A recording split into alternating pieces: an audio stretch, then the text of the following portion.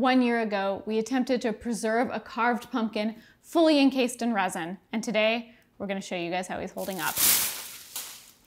Pretty well. He hasn't changed much in the year. The main thing that's changed is his water levels have increased. I don't know where the water's coming from. You can tell that there's some juice sloshing around in there. The other worrying thing is there's a big crack in the back of him. Like, we think he's trying to escape his resin prison. One thing that's interesting is this crack is right in between two of the layer lines between the pores. So it definitely could be a weak spot, and I'm a little worried about him existing in our closet for another year, or who knows how long. When will he bust out and escape his eternal resin prison?